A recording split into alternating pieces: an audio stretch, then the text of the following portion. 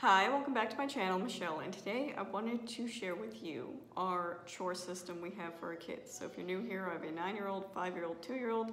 This is mainly aimed at my 9 and 5-year-old. My 2-year-old does help around the house, but his abilities are limited at this point, so he doesn't have his own separate little chore chart.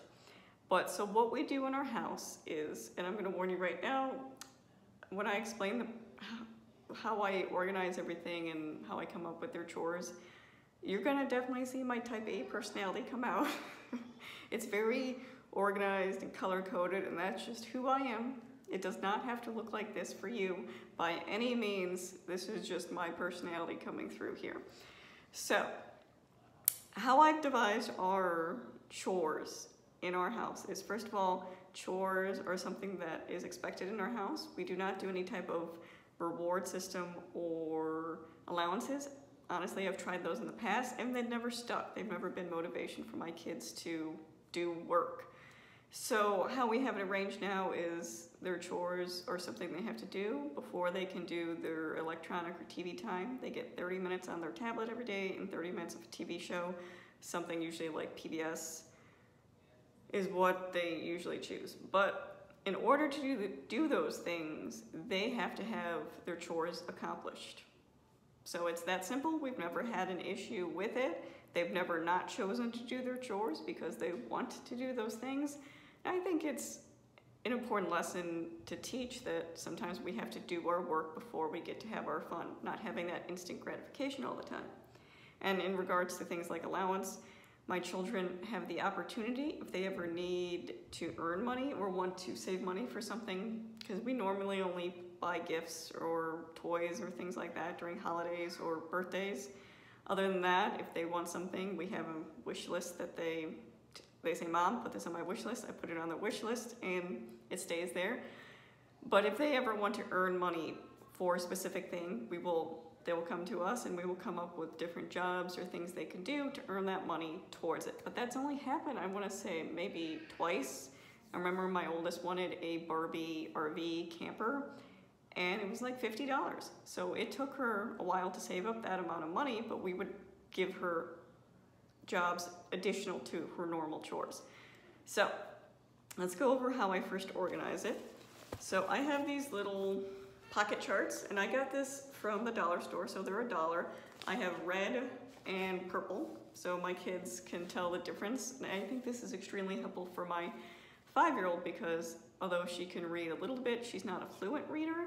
So this gives me the opportunity to use pictures, and it's also tactile, that when they finish whatever thing they've done, they can just flip it over and know it's done. So it's that visual reminder, which really helps with my 5-year-old who has a lot of times focusing on her tasks. So there's little pockets here that you can put things, and these are kind of their basic things. These are things that don't change. So every day, this is, for example, this is my oldest. So every day, brush teeth and hair, obviously that has to be done. My oldest will unload the dishwasher. I will load it every night. Dining room table, setting the table, making their bed every morning, and then essential is feed the dog. And again, I just use images on Word to print this out, and it's just printed on paper, and then I glued it onto extra cardstock I had so it's a little more durable and it doesn't kind of warp.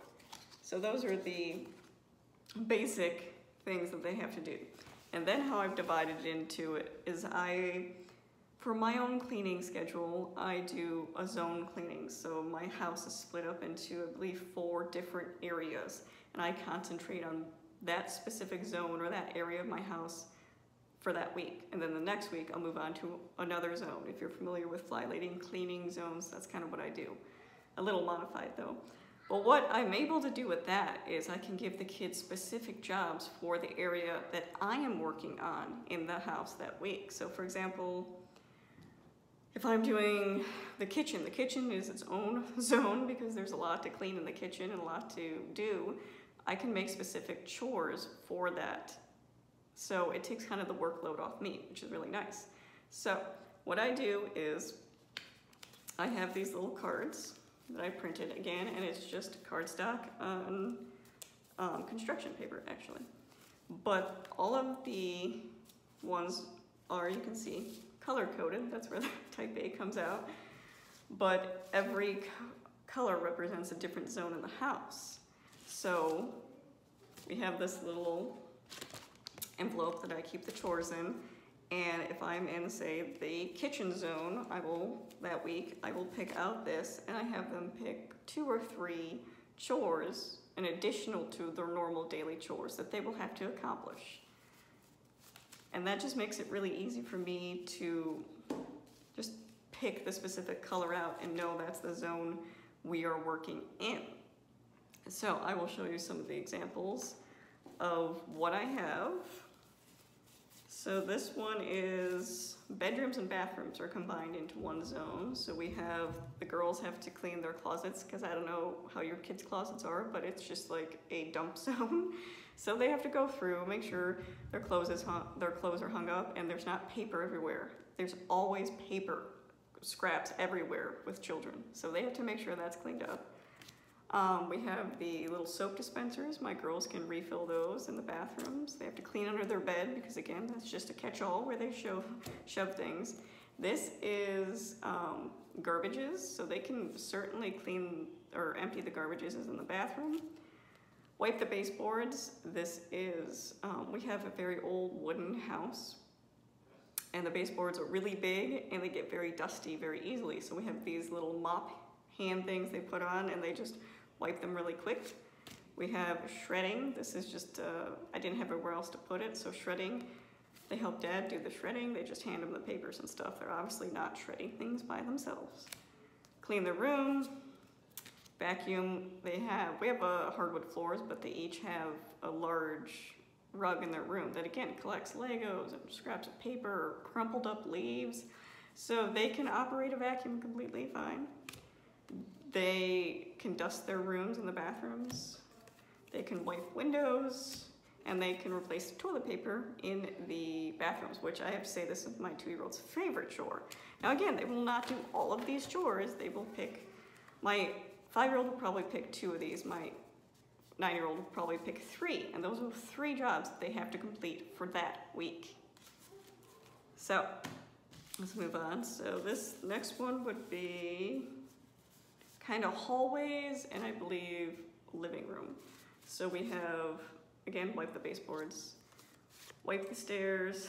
We have wooden stairs there, again, super dusty, and just collect a bunch of toys, dusting, and we have a small table near our entryway that they are also capable of it. But what's really nice with the pictures is my 5-year-old can look at it and know what her job is. So again, you'll see dust in every single one of our zones because, again, old wooden house, lots of dust. So dust. And cleaning out the dog dishes. They occasionally need to be actually washed by hand in soap and water and cleaned off because they get that like weird film on them. And then kitchen cabinets. So again, they can use that little mitten duster and wipe off the kitchen cabinets really quick because those get dirty. All right, this is, again, living areas. So wiping down the coffee table. We have bookshelves that they can dust and wipe off. We have a play kitchen that this is the exact picture, which is really helpful with my 5-year-old to have exact pictures of what they are, so she knows. So wiping that down and putting the play kitchen food away. Cleaning under the couch, because you know everything goes either under the couch or in the couch cushions. Cleaning up the art supplies. We have a specific bin that we keep stuff and it gets disorganized. Wiping off end tables. Dusting, wiping baseboards, and then straightening the books on the bookshelf, making sure that they're where they're supposed to be and not just where my 2-year-old can get them and rip them apart. And the last one is kind of outside area. So we have yard work, so any cleanup we have to do, we do have a 13-year-old miniature dachshund, so cleaning up his dog poop is one of the chores that nobody enjoys doing. That's part of having a dog. Cleaning out the garage, making sure their toys are put away, their bikes are put away, bubbles are put away, that it's not just strewed everywhere. And gardening, this is usually more late spring, summer chore, but even right now we're growing inside tomatoes to transplant outside when it's warm, that they can certainly water the plants and make sure the 2-year-old isn't destroying them. But when it comes to summer, they'll also do weeding and watering of the garden, things along that way. So that is just a quick overview of how we do it. And again, they will pick those 2 or 3 jobs and it will go into their pocket chart. And when they are done, they flip it over. And as long as it's done by the end of the week, we're good. And I've never once had either of them not finish. So it's a really good program that has worked for us for a while now. And again, I've tried a lot of the reward system ones and it never worked with my kids. So if you have any questions, please leave them down below. If not, thanks for watching.